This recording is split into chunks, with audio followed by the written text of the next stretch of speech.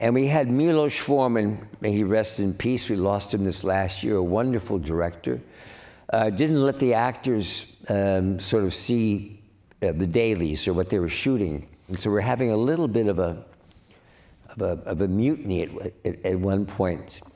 And I finally, you know, really encouraged Milos to have Jack to see what was going on, because it was magical. And I've had in acting classes, I've taken 1,000-foot, which are 10-minute reels, which are just reaction shots on Jack in group therapy sessions where he has nothing to say. He's just watching the interaction between the other patients, and you can't take your eyes off it. So we knew we had something special, and we went to LA to distribution, and every studio turned it down.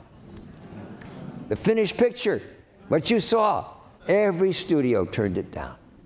Until we came to United Artists. That time was the last choice, and they said yes. So. And then who made all the money off it, with your father having the rights? Well, that's an old story. No, he and I.